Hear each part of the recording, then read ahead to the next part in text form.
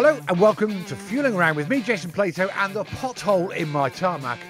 Oh, that's another great one there, Dave, isn't it? How are you? Very good. Fueling Around is powered by Adrian Flux. As the UK's largest specialist insurance broker, Adrian Flux will tailor a quote to your exact needs and help you save money on your car, your bike, or even your home insurance. So how's it going then, Dave? I'm very good, thank you, Mr. Plato. Yourself? Yes, on top form, actually. Looking forward to today.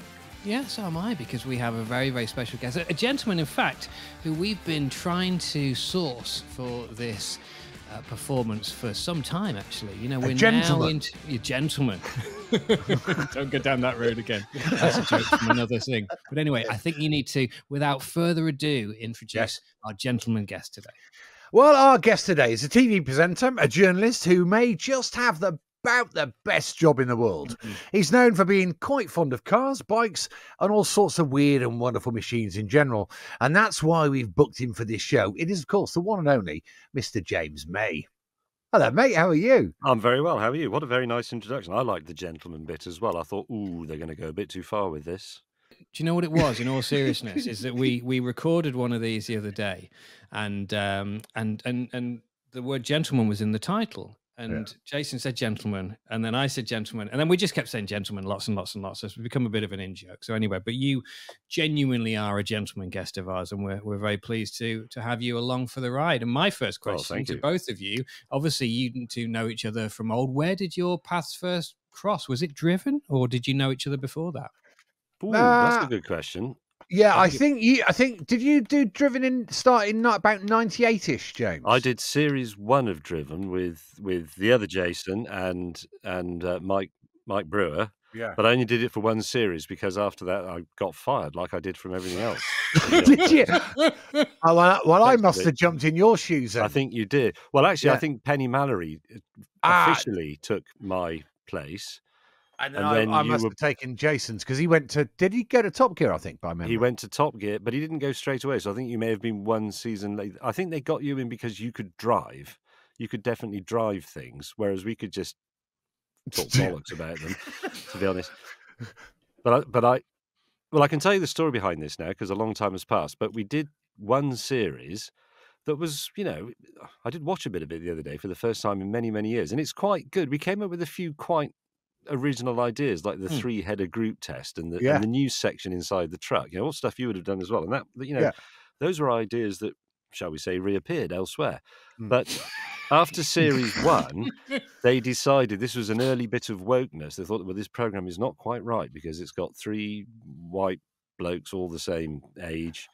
Really? Do you think? No, they really? told me They needed a woman. They needed to have a woman. So they couldn't really get rid of Mike Brewer because he had his other shows and he was very popular. They couldn't really get rid of Jason because he was, being groomed for greater things and he was going to become the editor of Car Magazine and all the rest of it. So the only target left was me. So I was out the door and that was that, really. Well, I didn't know that. But I got fired from everything in the old days. So, I was used to it. Well, funny enough, you mentioned you saw some old clips. I saw some last night. They just appeared on my Twitter feed, and I think it was show 1 of series 1 with you. I think it was in a Subaru with Brewer. I think you were in a BMW. Yes, that's right. That's the one I saw. I didn't watch the whole thing because I was cringing, but I was in the then new 3 series. Yeah, and there was the Subaru and the Audi. Yeah, it was a good little item. Yeah. That must be 30 years ago, isn't it? Best part, not quite. 1998, I think. It's a long time ago. It's the colour's all different, isn't it? I mean, mainly because it was fashionable to wear autumnal hues, I think, before in the fashion industry.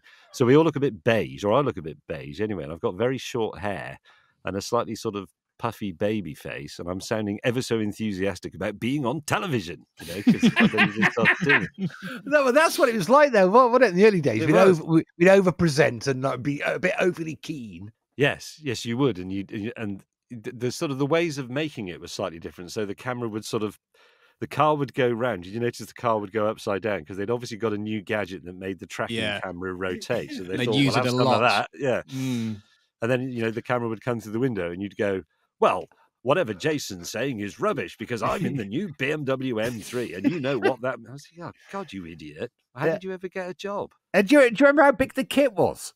The cameras were massive, weren't they? Yeah, the cameras were massive, and the cameras in the car. Now, this is interesting. This is not interesting for your listeners, but it's interesting for us. I was talking to someone the other day about the in-car minicams. So they went from being quite massive to being really quite small camera heads, about the size of a GoPro. Right. Then you had a separate little light that always rattled with French flag. It looked like something from World War II. It was made of grey painted tin. But then they fell out of fashion as the cards came in to replace the tapes. And now when we're doing Grand Tour, we have these massive, effectively SLR cameras, but movie spec, stuck onto the windscreen. And about 25 to 30% of your forward vision is obscured by those cameras. It scares the shit out of me. One day there's going to be like a woman with a pram exactly in line with the camera, and I'll go off saying, and here I am driving the... Oh, dear. But I just find it terrifying, though, as you say, that was 1998, which in my mind and in my world isn't that long ago. But it's the fact that then you work it out and it's 25 years ago. Because for me, and I'm sure we're all the same, is that the noughties, I hate the term for that decade, but anyway, the early 2000s just seem to go, and then the 2010s just seem to go, and here we find ourselves in the 20s. But there was somebody pointed this out the other day to me as a sort of stat, and it terrified me, is that we are now as far away from the year 2000 as 1977 was. Do you see what I mean? Oh, God, yes. Which is a horrible and terrifying thought when you think about the year 2000 doesn't seem that long ago. I remember the Millennium Bug, and I remember where I was on New Year's Eve 1990 to 2000. I have a very, very clear memory of New Year's Eve 1999 with my then girlfriend, and we went to various things. We went up to see the fireworks and things from Parliament Square.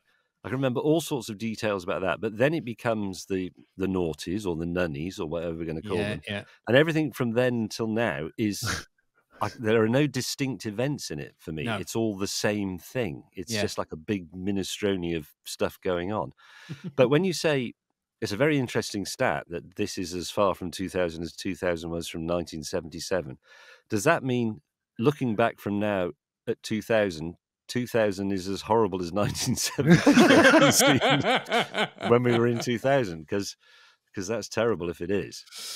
It just scares me, the fact that the years are just racing by. But anyway, we're sounding possibly borderline old at the moment, aren't we? So yes. I'll bring it down a bit. But you get back to the youth culture. I'll bring it down. I can remember 99 being with a few pals, and it was the New Year's Eve, and we were in the town square in Chamonix, and somehow we blagged ourselves up to the first floor of this amazing big building with huge, great big kind of palatial outside windows, but then there was a balcony which ran all the way around the outside. So like a lovely old, I guess they'd be like George in here, but whatever they are over there. and me and a few mates got out and we thought, well, let's start a snowball fight. So we got some snow and started throwing it down. Well, the whole town square turned on us. And they put all the windows through. Oh, really? Yeah. And we somehow managed to get away with it. But that's what I distinctly remember about the turn of the millennium, was all the windows coming in this amazing place, this bar, restaurant type thing. Oh, you see, most of us just had quite a nice time. We didn't go abroad and smash the place up. Get involved in some international incident, Jason. We just threw an innocent one or two snowballs and it backfired badly. That would be called escalation these days. I don't think we used that word back then, but... No, I think I remember I was actually back home by midnight with my missus at the time, who had too much to drink, and so I had to carry her back. And then on that evening, for some reason, and I don't know why they went down this road, they did a special of the Big Breakfast, but it was on in the evening. They did like a sort of late night one with Johnny Vaughan and Denise Van Outen, and I ended up being back there with a can of lager, watching this on my own, thinking, well, this is shit, isn't it? If this is like the dawn of a new millennium. I mean, I'm really thoroughly underwhelmed so far. New Year's Eve is often disappointing, though, isn't it? It is. Everybody says that, and that one was just particularly bad for you. Your particularly bad one, mine was in about 1982, but your bad one just happened to coincide with the new millennium. It's bad luck, but Yeah, there it is. Can of lager, big breakfast. Yeah. Yeah, that was pretty shit, actually. mate. Mrs. Starfaced on the bed, you know. Yeah. Anyway, we are sounding a bit old. Let's talk are. about something that happened in 2008. So, James, Top Gear Grand Tour, without giving obviously anything away, that's what we all know and love you for. But is it is that chapter closed for you? No, you guys now, or now that the big man has gone off and ploughing fields badly, or is there still going to be stuff to do? Well, I mean, I'm being perfectly honest with you now because there's nothing to hide. But we don't often think more than about a year in advance because let's face it, we're old, so you can't. So I mean, we've got another one about to come out. We've just filmed another one a few weeks ago, and we've got another one planned to film later on this year. So. And what happens after that, I don't know. That's a bit of a grey fog, but it always is. Jeremy is ploughing his farm. I've been cooking, doing some travel. Hammond's taking his own cars apart and failing to put them back together. So I mean, it's not over. Yeah. It's not over, but we're probably nearer the end than the beginning. Well, God, let's hope so. We don't want another 20 years of this. Otherwise, I'll be sitting saying, "Oh, it was only 2023, and that's as long ago now as 2000 was from 2023." Or well, that's good news. Yeah, absolutely, because I was worried that obviously events of late might have sort of put a full stop on that. But actually, I'm pleased that it's carrying on as will many people. In terms of Top Gear, as we said, obviously, as James said, what you're arguably best known for. Am I right in thinking are the best memories for you the overseas adventures and the specials that you did? Are those the memories that you hold most dear? Yes, despite what I said earlier about it all being a big soup, there are bits that stand out in particular. I think. I mean, the most amazing thing about it is all the places I've been to and seen that I would never have been to and seen otherwise. I mean, when I was younger, I did travel a bit. I used to travel around on my own, but to be honest, I would do things like go cycling or on nice train journeys through Europe. And once or twice I went to the US, to California and New York. But as a result of the TV job, I've been to the magnetic North Pole across various deserts. I've been to Japan 8 or 9 times and so on. And I just don't think that would have happened otherwise. So the memories are, I mean, the past has gone. I've often said that in a very cynical way, but in a sense it hasn't gone because they must have made a difference to the person I am now in the same way that, excuse me, I'm coughing, in the same way that what you eat and where you live does, So, I mean, I've always said that if it ends tomorrow, I don't mean because I die. I mean because, I'm cancelled or fired again or whatever. The only truly magnanimous thing to do would be to say, well, that was good, wasn't it? And I was very lucky. You can't really complain and go, no, for God's sake, because just 1 week of it is pretty good. 20 years is a bit of a steal. I'm amazed we've got away with it, but there you go. Where was the weirdest place you would say you'd been? I mean, did you ever go to North Korea or anything like that? I've not been to North Korea, no. I've been to some remote bits of Russia, which were pretty weird, places like Nizhny Novgorod and some other place up in Siberia. I've been to Mongolia, which is not, I mean, it's not weird. It's just, well, it's empty. Yeah, but it's amazing. But it's again, it's a place. No, I would never have thought. Where shall I go? Mongolia. I have to go to Mongolia, but we did end up driving across Mongolia, and it was incredible, really. So that one stands out. The magnetic North Pole stands out because, to be honest, I didn't like it. I don't like snow. Yeah, I don't particularly like cold, and as I said at the time, I don't like noisy technical clothing with Velcro on it because it's annoying. And people used to say, "What's it like? What's it like going to the North Pole? That must be amazing." And I said, "No, go home, open the fridge, kneel down, and stick your head in the icebox, and stay there for 3 weeks. Then you'll know exactly what it's like." Okay, that's the view, that's the sensation, that's all there is to it. You don't come across, and you don't come across a town, obviously, or a bar, or even a colour other than white. It's not really that. And when you get to the North Pole, or the magnetic North Pole, as we went to, there's there's nothing there either. You instinctively think, well, there's got to be a visitor's centre or a little Yeah. gift shop. There's not even like a pile of bricks and nothing. No, nothing. Not even a can of snowballs. You just get there, and the sat nav goes a bit mad because he doesn't know where it is. Everything is south from there, obviously.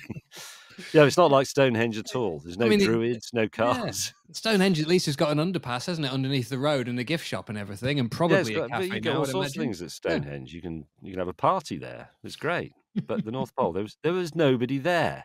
Right, I'm striking that off the list then. I would strike that off the list. Yeah. Take that off the list. I mean, the thing that I used to sort of really enjoy about watching the specials over the years was the fact that obviously plans were in place for the trip as a whole, and extensive plans, no doubt. And we had Richard Porter on here recently as well, and we were talking a little bit about that. But it's just the fact that obviously certain things will naturally go wrong, and cars will go wrong, and all these different things. So often the best laid plans will then have to be ripped up. And I would imagine that's all quite exciting when you're almost trying to work out a plan for the next day based upon the fact that what you'd intended to do and where you'd intended to go was now completely not possible. Yes, there is quite a lot of that. It's one of those weird, it's a slight conundrum because you sort of feel if you take three blokes who have been working together for a long time and understand each other and have to, know how to sort of bounce off each other, then you should just be able to put them in a car, in three cars, say at one side of the middle of Africa, with the job of driving across to the other side. And as we sometimes say in TV, the universe will provide. Of course, if you do a thing like that, it's going to be an adventure and things will happen. But you still make a plan, because somehow if you didn't make a plan, they wouldn't happen. Yeah. Part of them happening is them not going according to plan, but that can't happen if there is no plan, if you see what I mean. That's like Russell's paradox or something. But it's quite a lot of the show ends up being stuff that just happened, and it's not scripted in the true sense. So it's just what happened and what we said. That's it. Yeah. Well, in fact, that often produces the best moments, though, doesn't it? Oh, I think our best moments have been unexpected and ad lib. Yeah, definitely. It's down to the editor. I mean, that poor sod to find it, because if we make a 1.5 hour special, how many tapes? Specials, it's cards. How many cards? Hundreds. Yeah, because we've got, say, generally sort of between 12 and 14 days filming. There are 3 main camera crews, plus a drone crew, plus 3 or sometimes 4 mini cams per car. Plus effects cameras on the outside of the car to get some of that action, and most of them are running most of the time. So it's, I mean, the yield in TV is famously poor. You film all this stuff and then you get like 10 seconds at the end. It must be particularly bad for us, but some poor sods actually got to watch it all. I wouldn't even want to watch me, not just my bit. Two. Yeah, I quite like my bit, I won't watch theirs as well. God.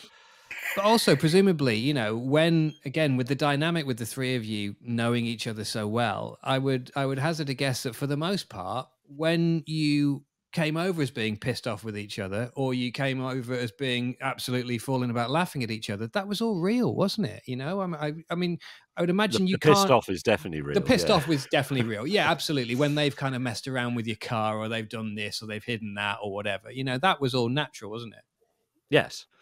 Yes, I mean, the truth is we're not actors, and there are times when we've tried to sort of act bits and you think, oh dear, we better just quietly throw that away because it's pure cheese. Yeah. Because we're not actors. We're just car journalists, really, who happen to have been put on. Well, you know what I mean, Jason. It's It starts with the subject. It doesn't start with a particular presenting or acting skill. I know exactly what you mean about trying to act. So, some directors will kind of overproduce you, and they get you to do something. God, it feels awful, doesn't it? Yeah. And actually, when you then go, well, can I just have a look at that? Thanks. You just want to pull the card out and throw it away, because it is just cheesy, isn't it? Yeah. And when they say, can you be angry about this? And I think, well, I'm not angry. I'm not angry. I'm actually finding it quite amusing. So I can't. How do you pretend to be angry? This is what it makes you realise that acting is actually a great skill. Yes. It's bloody difficult. Yeah, definitely harder than you think. Another little project you're onto is this. Is this book, Little Experts? And I must say, I've had a quick browse through it, and it's brought back tons of ace memories. Like, I can remember going to the States when I was probably 8, 9 years old and going to like a rollerblade park with the disc. I can remember that and that. But also I can remember, there's that section on building your go-kart. Yes. God, I can remember. In fact, the first thing I did was I looked at my knees and I've seen some of the old scars for some of the shunts. It's a great little book. Tell us a bit more about it, James. Well, it's about, I mean, to be honest, when they approached me, they've done a whole series. So there's ones about the human body, money, the environment, animals. Because Deborah Meaden's done one, hasn't she? And Deborah Meaden's done the money one, which is great, actually. I could learn some stuff about that because I'm notoriously very poor with money. But they started off wanting me to do sort of vehicles in general, and I said, well, that's a massive subject. How about human-powered ones? Because there's the obvious ones like bicycles and pedal cars, but then there's some odd stuff like human-powered aeroplanes and submarines and so on. So that's what we made it. And I know what you mean about go-karts, because when I was writing that bit, I thought, God, yeah, me and my mate Cookie, we spent hours believing that we were almost like Formula One designers, and they were just planks of wood with nails through, obviously, but we thought it was all very special. But you could never find the bloody wheels. Wheels were always so difficult to get hold of. Yeah. And if you heard of somebody that had an old pram, you think somebody's got an old pram, we'll have the wheels, and we go running around there, and you'd find this thing in the garden all buckled and completely useless. Wheels were like a currency. Yeah, gold dust. Especially if you get a pair that matched. Highly unlikely. The same circumference. Yeah. There are a lot of go-karts going around, very like designed for left-hand bends, sort of thing. Well, do you know what? I presented the one of the first Red Bull soapbox races up in Roundhay Park in Leeds way back when. And I tell you what, it was one of the best days ever because there's these absolute fruitcakes who have just designed the most danger they can into this thing. And the shunts they had, there was teeth hanging out, there was faces off, but they just loved it. And their creations were great. It can be catastrophically dangerous. I mean, I'm amazed that we had a couple of courses for these various homemade carts and bicycles, because we used to put bicycles together out of bits and do things like put a chopper front wheel on a racing bike frame to see what would happen. Yeah. And there were a couple of routes. So there was one off-road route there was sort of parkland, but it wasn't a formal park. So there was effectively the off-road course through there. But then on a nearby housing estate, there were various straight bits. And there was one bit that had, it was basically, the housing estate was laid out pretty much on a grid pattern. It was a 70s type housing estate. But there was one bend in it that went downhill and had a pronounced left-hander with a camber on it, cambered the correct way. And nice. It was known locally as the Fabulous Bend, because that's where you went to test out your new bike tyres. Or the people who actually lived on it must have been so pissed off with us. Yeah. But I am amazed because it was quite steep as well.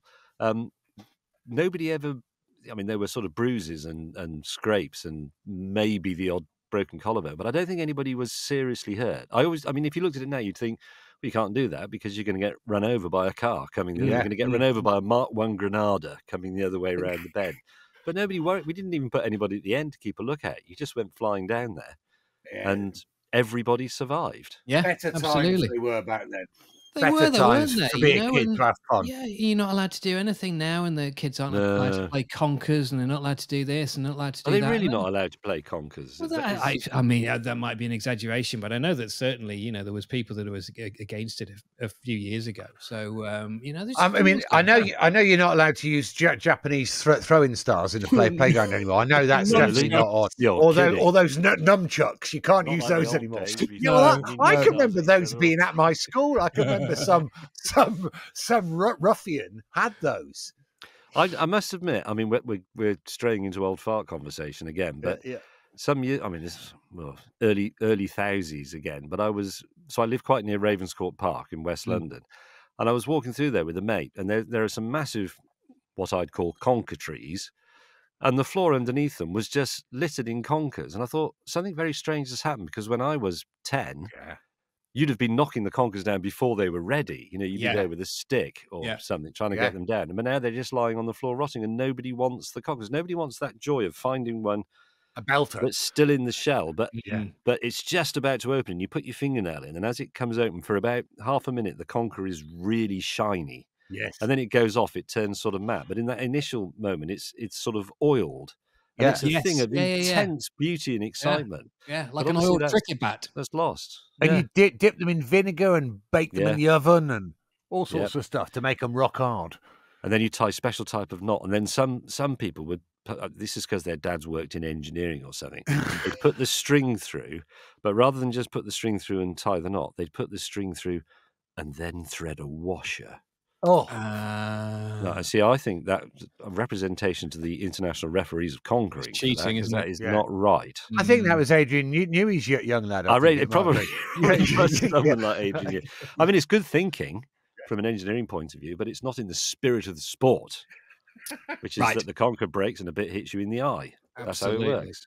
Absolutely. From conkers to cars, I think we need to get back onto the car probably do. history, Mr. James Mace. So take us back to the very beginning, if you will. What are your earliest memories of motor cars? Did it stem from your dad? Was it a family thing? I think, okay, the very earliest memory of a car that I have was from the age of, well, I must have been under 3 because my younger brother had just been born, and he's sort of 2 3/4 years younger than me. Yeah. And my dad at that point had a Morris 8 from the late 1930s. That was the only car he could Wow. afford, and he'd had it as a student and rebuilt it. And it had leather seats, obviously, because everything did in those days, and they were green because everything was green or brown in Britain in the olden days. And the back seat had a little hole in it. And when I was sitting in the back, obviously we didn't have child seats or anything. I'd be sitting in the back with my mum, but I'd put my finger in this little hole. And I know it sounds slightly pervy, but even to this day, if I sit and think about it, I can still feel the sensation of that ragged leathery hole on my left index finger. I can remember the sensation, which is odd because touch sensations are quite difficult to recall. Yeah. But that one is absolutely clear. So that was the first car memory. And then after that, we had a Mark I console, which is the one that sort of looks a little bit like a Chevy Bel Air. It's that sort of Americana shaped Ford. Yeah. And then we had that one didn't last very long. And then we had a Cortina Mark I. RVX 448D. That was the first car whose number plate I learned, and I've known them all since. Right? Can I just pause sure you? we all do it. Can I just pause you for a second, James? Right, because this is a constant thread. Because Jason finds it weird that I know the registration plate of every car that I have ever had, or indeed ever been involved with. So I count all of my dad's cars as well, back to the age of about 4 or 5. Every single one. He thinks that almost like I'm some kind of, I must be on some kind of special, Rain Man spectrum. But I think it's quite normal when you're into cars to remember those. I think it is. But the weird thing, I've had this conversation with Jeremy Clarkson because he suffers the same affliction. I don't remember the registration numbers of my cars so well. One or two I can, but all of my mum and dad's cars from as early, not the Morris 8 because I probably couldn't read then. And we only had the console for a few months before it went for scrap. But from the Mark I Cortina, RVX 448D, which was replaced with the Mark III Cortina 2-litre GXL MWE 959K. So I know all my dad's registration numbers. And then MWB 416M, which was another console GT. And so Isn't it amazing that there is a little area in your mind which has got a little reservation stick on it, and that's where you put those registration numbers. Isn't that amazing? But it's even more amazing though. And when you think about it, at the end of the day, this is just some kind of registration mark, and it could be anything, right? Just to determine that vehicle from that vehicle. But why should we be able to record that? It's not something memorable. It's not a name. It's just a collection of digits and things. But maybe it's because, I don't know, maybe it's because the cars were so important to us. I think that's it.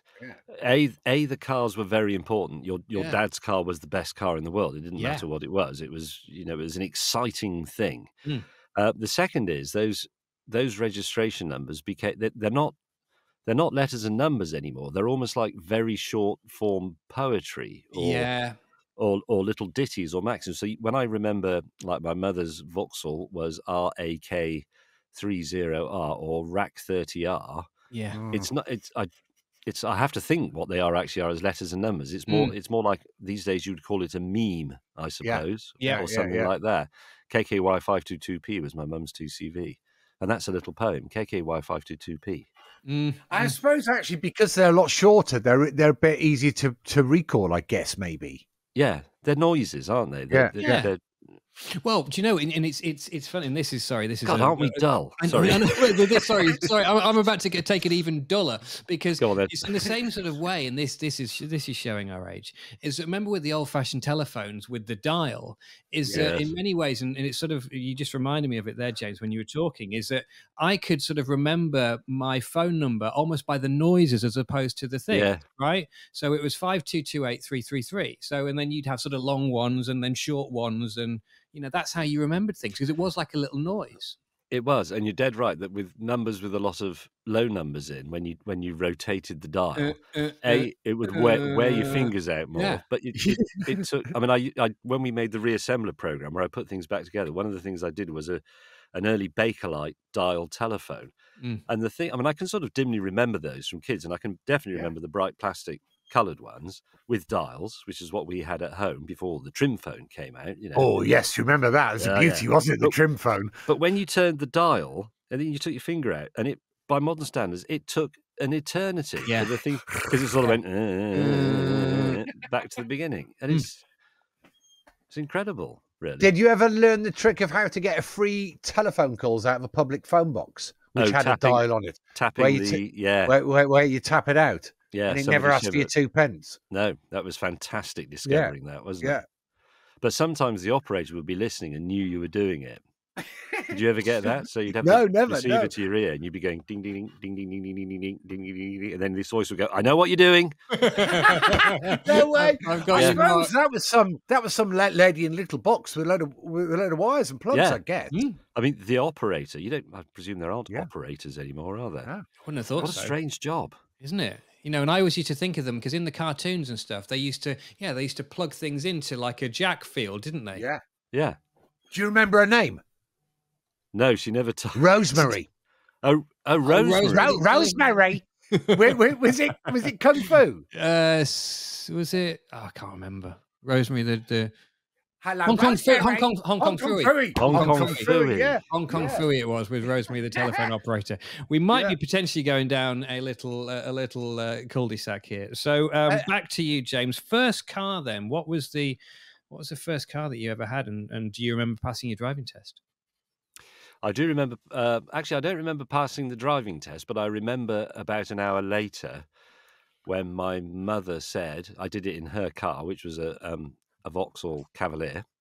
She's at Mark 1, and she said I could go out in the car. I do remember the first time I drove a car by myself and going down the main road and arriving at the traffic lights at the bottom where the big road crossed over and thinking, wait, and they're green, select first. And it was, I mean, I'm surprised I made it, really. It was so exciting. Yeah. It was, I mean, I learned to fly light aircraft and I went solo, and that was an amazing experience. But to be brutally honest, it wasn't quite as amazing as the first time you drive a car on your own because you can't believe you're allowed to do it. Yeah. We were speaking about it yesterday, the other day. It's the first time you look left and you realise there's no one there. There's no one there. Yeah. It's great, isn't it? Yeah. And you are completely responsible. It's sort of slightly terrifying in a way. Yeah.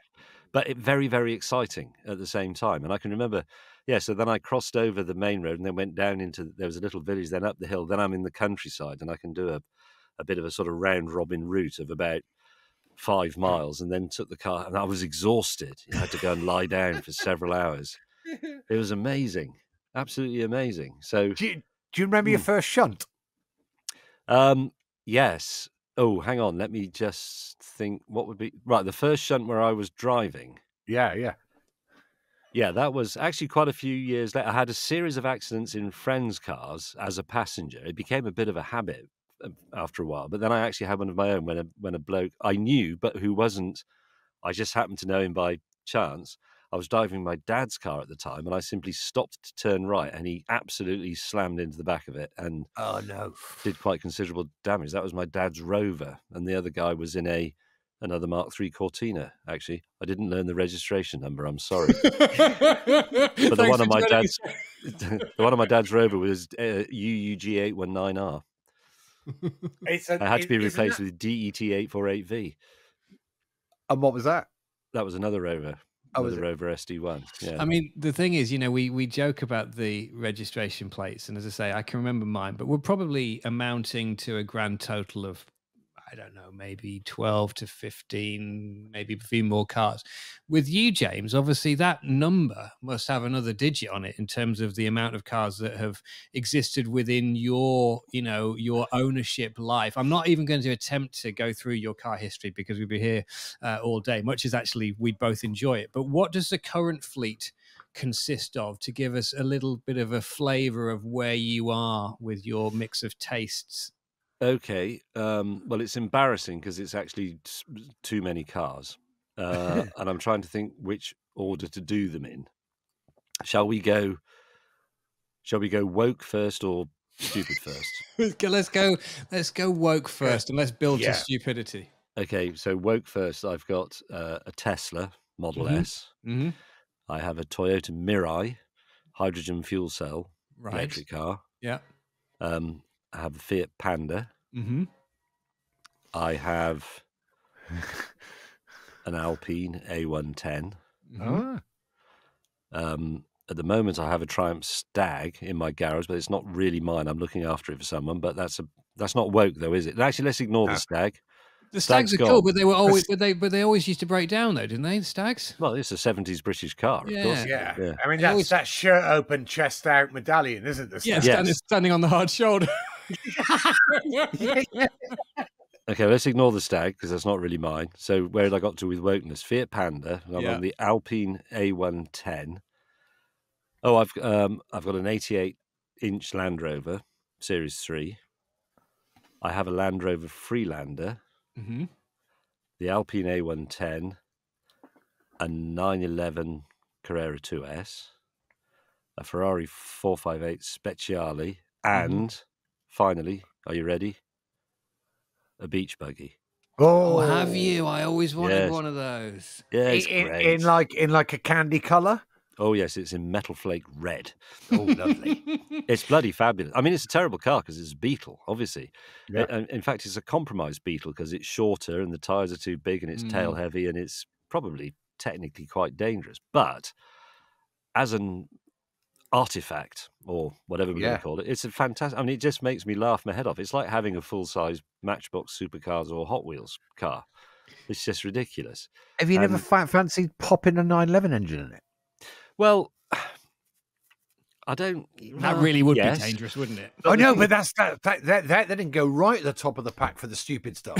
No, I know. It's the one we did beach buggies for a Grand Tour special, and they got pretty wrecked, obviously, because we drove them across Namibia, and they're not actually that good for using on a beach buggies. It ruins them pretty quickly. Yeah, all that sand and stuff. They're not big on sand.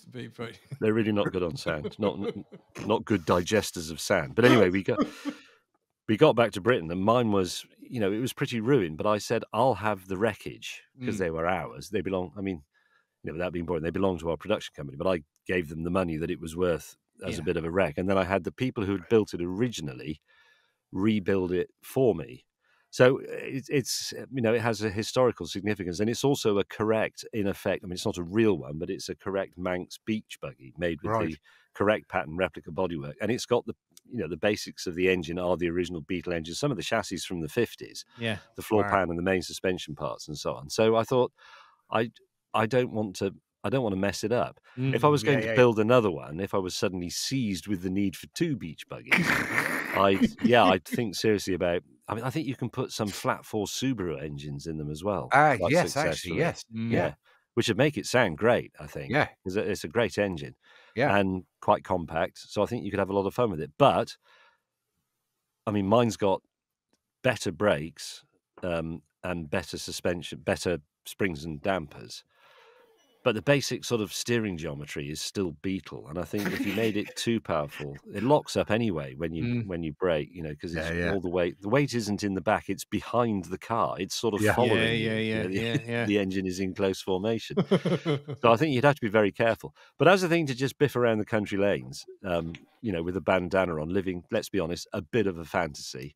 It's fantastic. And it's actually, it's quite popular near, I'm talking about where our little hobbit cottage is down in the countryside, but it's quite well known around there. People refer to it as the glitter bug.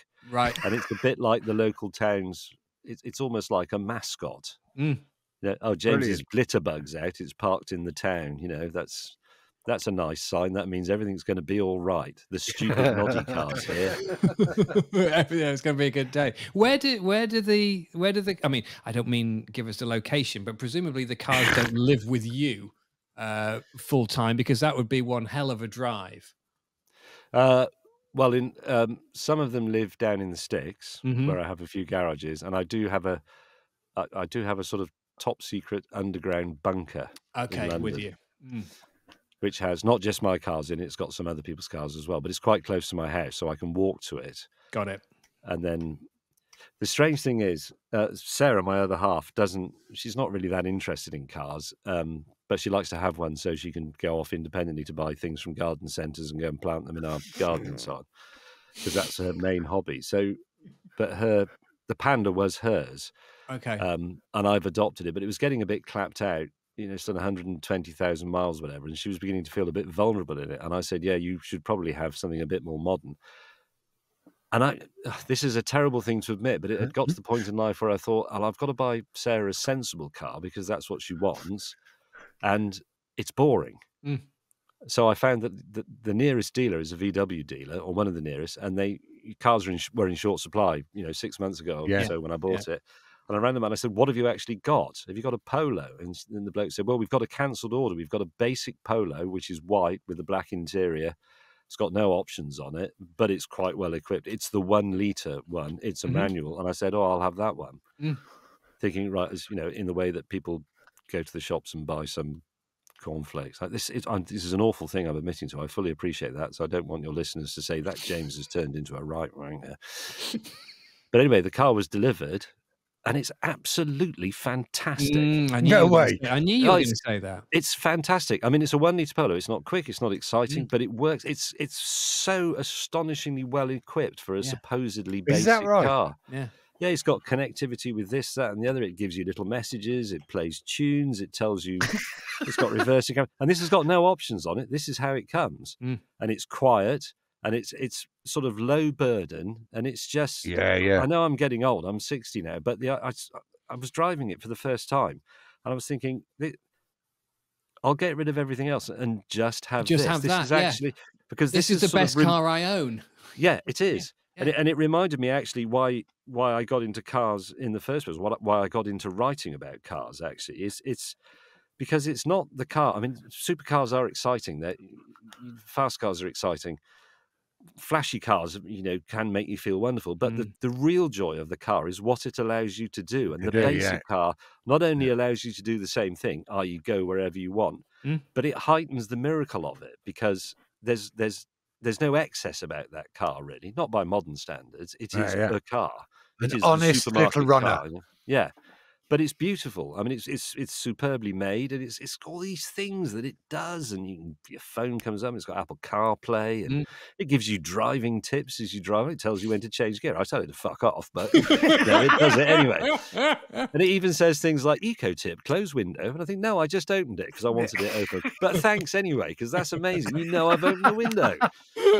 But you know what, James? Jason and I were talking about this the other day, because we are both fathers of 15-year-old daughters. So we're approaching that time where we're starting to worry about, you know, teaching them to drive, or indeed them being on the road, and all these different scary things. But it also, the slightly exciting part of that is that we've both been looking at maybe just getting like a little banger, just like a little runaround. And I'm talking about spending, I don't know, 2, maybe 3 grand tops, but just on something like a little 1 litre thing, either sort of 35 quid tax or zero, you know, no tax and whatnot. But I would imagine that when I do this, I will have the same approach as you are. Going to go, do you know what? It's the best car I've ever had. I love it. It is. You know? And that's the car that I will take to the shops. And that's the car that I'll do all the local journeys rather than lumping my big 3 litre thing around, you know. And I think that's what I will fall in love with. Have you ever driven, I'm going to think of an example, but there are lots, a Suzuki Celerio? I haven't, no, but it sounds like a lolly. I've driven one, yes. And it's a, I mean, that's a really basic car. It's very boxy. Yes. The interior Yeah. is very slabby. It's got 3-cylinder, hasn't it? Metallic-y sounding. Yeah, but I think it's fantastic. And I used to love the Perodua Calisa. Do you remember, you know, the little rounded one from about, it's best part of 20 years ago. It sort of almost looked like the new Mini should have looked. Okay. A small thing. And I used to like all those, and the Kia Picanto. Remember the that? old, yeah, the old Fiesta. I saw a Mark 1 Fiesta yesterday, weirdly enough, and I looked at it and I thought, wow, I haven't seen one of those for many years. And it's tiny. Yes. It's a really tiny little square cut car. And I thought, I bet that's brilliant. I bet it's brilliant fun because it's probably the 850 version and it's really simple. And those simple cars, sort of 1 litre or even a bit less, they're just so immediate. They're sort of almost halfway to being on a bicycle or a moped because you sort of sense everything and you get all the drama of driving, but it's not happening at huge speeds. You don't have to put massive tyres on it. It's sort of almost poetic in a way. Yes, everything's going. I'm buying a Polo. Well, 1 litre. Do you know? Talking about everything going, I mean, do you find it difficult to part with cars? I mean, are you one of those people where does the amount or the fleet for a grand term, does that get larger and larger, or do you try and sell one to get another one, etc., and keep them as similar? Well, I've always tried to operate with anything one in, like one out cars type or of policy, bikes or even wristwatches. 1 in, 1 out. But I've obviously failed at that because I didn't always have 9 cars, so I must have gone wrong somewhere. But I don't really. I think by the time you part with the car, you're ready to part. Otherwise, you wouldn't do it. And when people say, "Oh, which car did you get rid of that you wish you'd kept?" I don't actually think there is one. I think if you think about it hard, no, you were right to let them go. And could I let all the other ones go? I mean, I do think about this every day, and I sort of slightly lack the courage. You know what? I'm going to be really honest with you now because I'm at the sort of age where I can be. So I've got an orange Ferrari with gold wheels, and it's a truly wonderful thing, and I love it. It's fascinating, but I don't drive it that often. I took it out the other day for a bit of a spin, and that was the first time I've been away filming. So that was the first time for 3 or 4 months that I'd even taken the cover off it. And I've done it. I've had several Ferraris and Porsches and things, and I'm sure I've got it out of my system. I could let it go, but there's a tiny bit of you think people won't find me interesting anymore because I haven't got an orange Ferrari. I mean, let's be honest. People my age only have Ferraris because they're worried that women aren't interested in them anymore. That's the honest truth. So is it like an admission of defeat? I better get rid of the Ferrari. Well, it is orange, to be fair. Yeah, but orange is great. Yeah, I mean, I've never been a fan of the way you red, picked on the orange, not yeah, the well, exactly. I know. Now you do mention the wheels. Yes, it's orange. Do you know what? I've never really liked a bright red Ferrari. I've always preferred like them in blue or grey. Well, interestingly, when I bought it, I set off determined to have one in not Tour de France blue, the dark one. I can't remember what it's called in the Ferrari colours. I used to know all these by heart. Yeah. I thought I'll have that, but I will have the gold wheels because that'll look quite classy. And then I went to they have at Ferrari, they have a big version of the online configurator. Yeah, but it's like Atelier. Yeah, exactly, the Atelier, and you actually sit inside the car effectively while you spend, and it's fantastic. And I just tried the orange, and I thought, do you know, I'm only ever going to buy a brand new limited edition Ferrari once in my life. Sod it, I'm having an orange one. So I got the orange.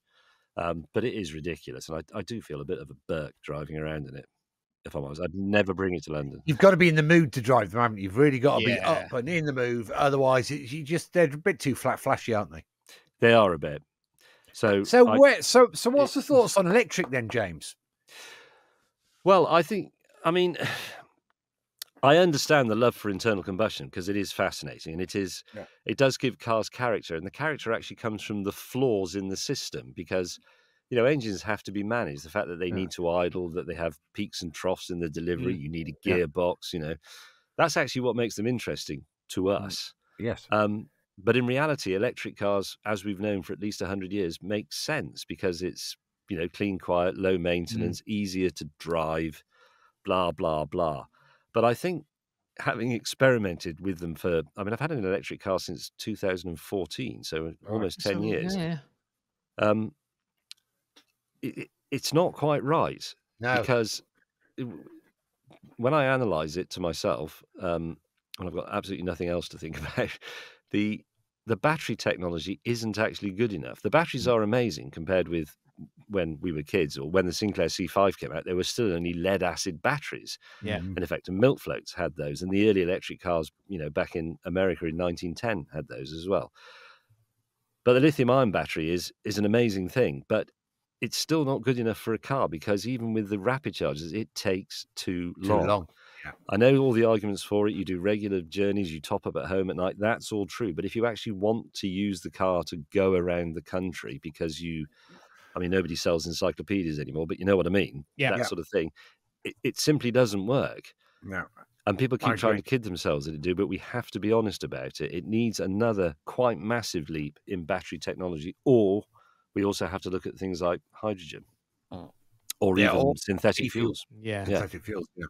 When I look into synthetic fuels, and I remember doing this years and years ago with a science show I was making for the BBC, I went to Albuquerque that's New Mexico, isn't it? Yep. To a solar farm where they were pioneers in this, but they were effectively using the solar energy to crack the hydrogen out of water, and also run pumps that extracted the carbon part of it out of the air. Those are the two basic ingredients, and they got as far as making ethanol, which I think is the simplest of the hydrocarbons. That's the simplest chain, Yes. and we made enough of it on this day. And I'm talking about like half an espresso cup, and we put it into a little model aeroplane that we were able to fly around to demonstrate that yes, you can make fuel this way. And it's come on a long way since then, because that was a good 15 years ago.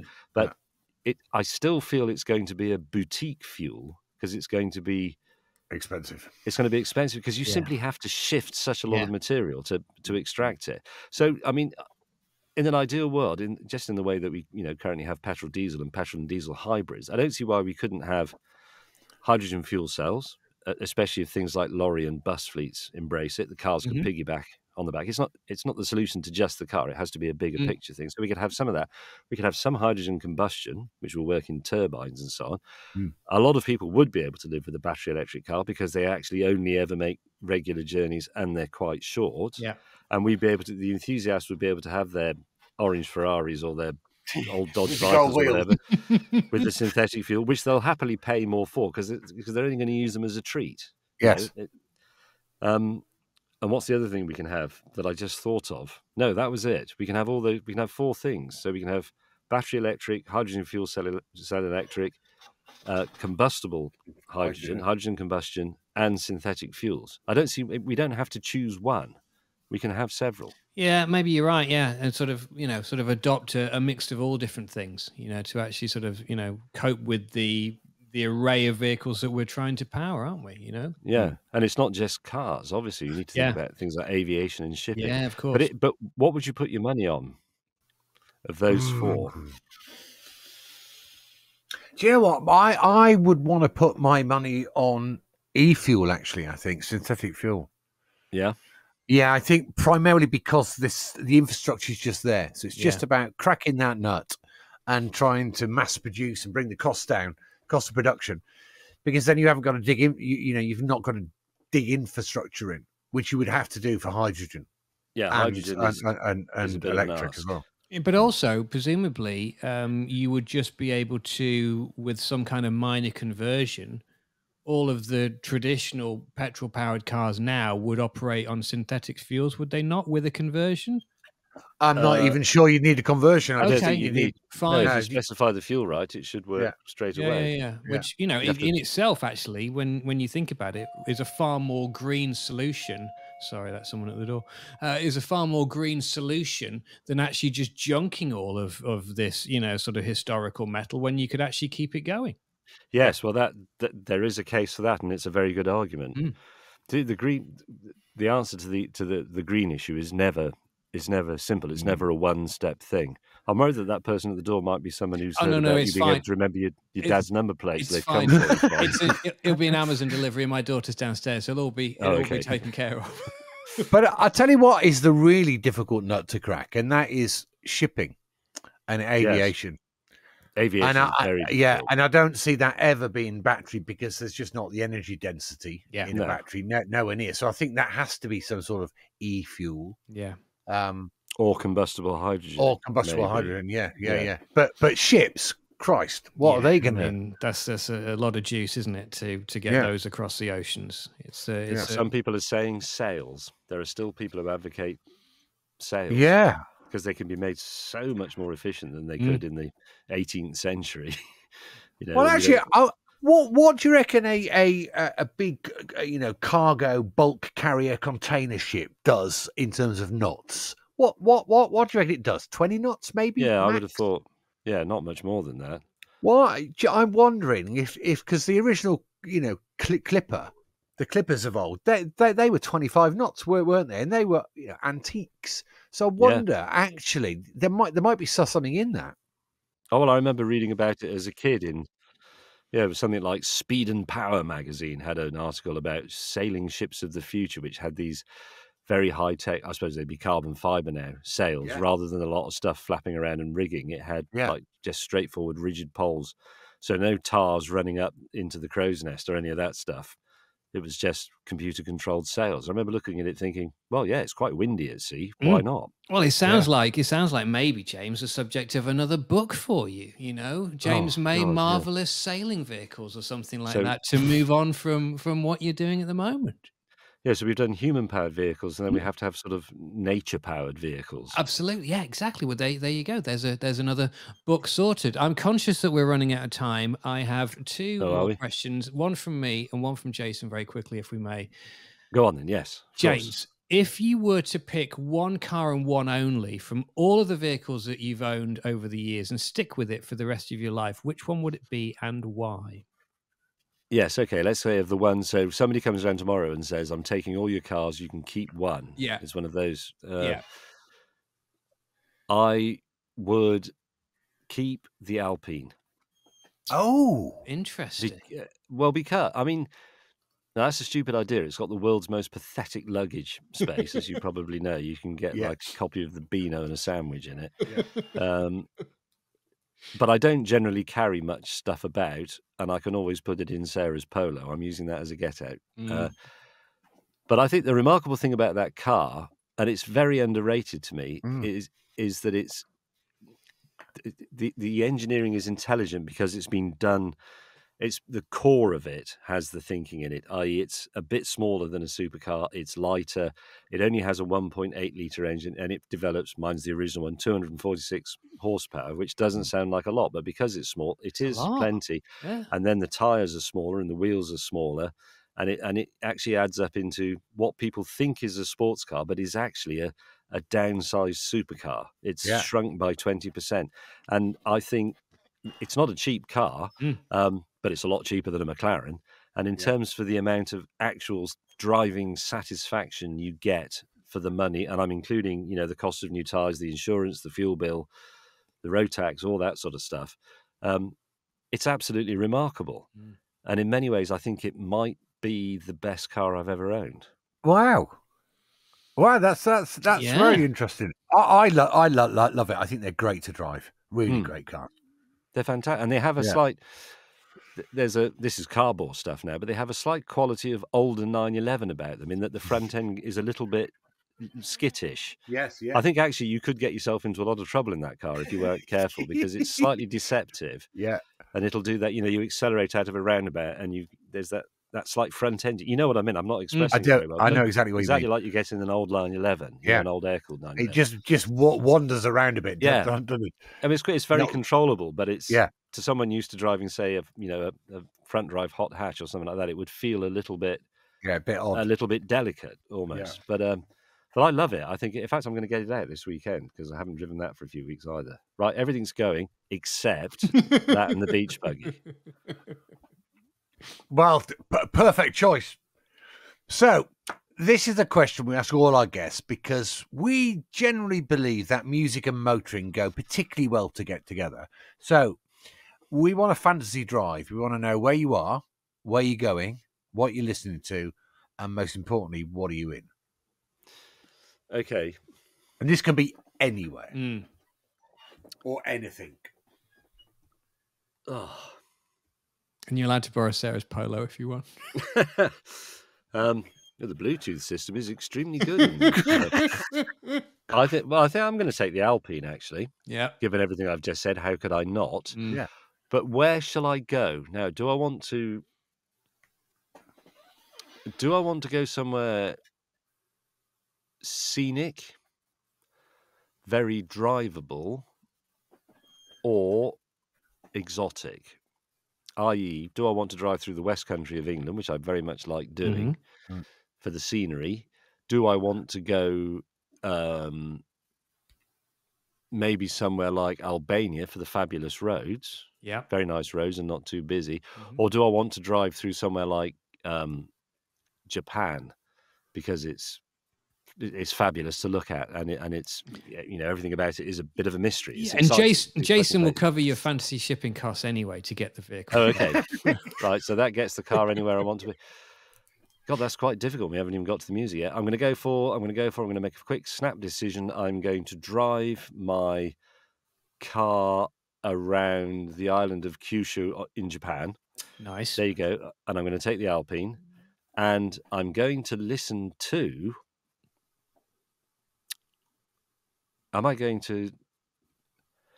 Doesn't feel like a sort of classical music event. It could be jazz, or it could just be straightforward rock and roll.